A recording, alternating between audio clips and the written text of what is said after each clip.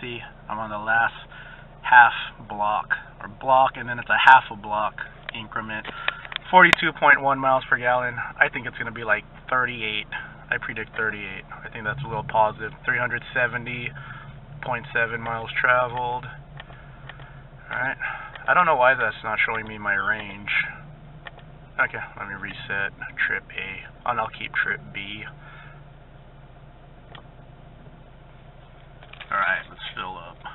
I don't normally go to Arco, but I don't want to run dry, but it looks like I would have been alright. 2-click method.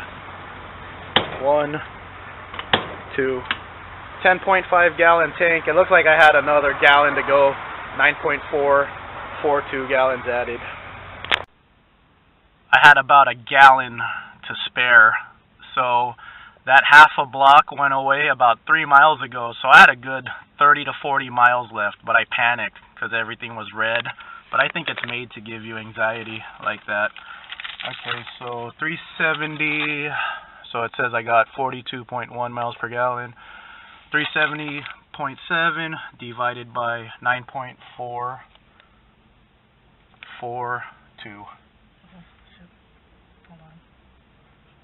So 370.7 divided by 9.442. 0.442. Not bad. I got 39.26 MPG.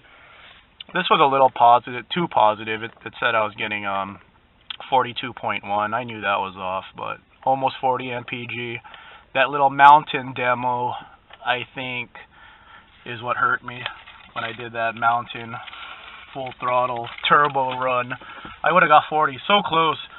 But yeah, that mountain was that's where my fuel economy got hurt a little bit.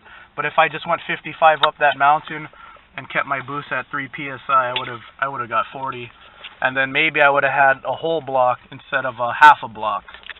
There you go, fun car, 40 miles per gallon. Okay, this is where all the semi trucks slow down. 0.50 right now, 48, 49. I'm gonna floor it right now. Staying in 5th gear, no downshift. Let's go sport mode, get all the boost.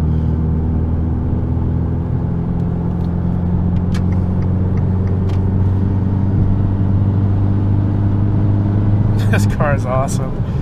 Let's do another demo. Okay, that's not downshifting. So let's fall back here. Let's fall back. Let's go behind the little semis here. I'm gonna do a 3rd gear. 3rd gear.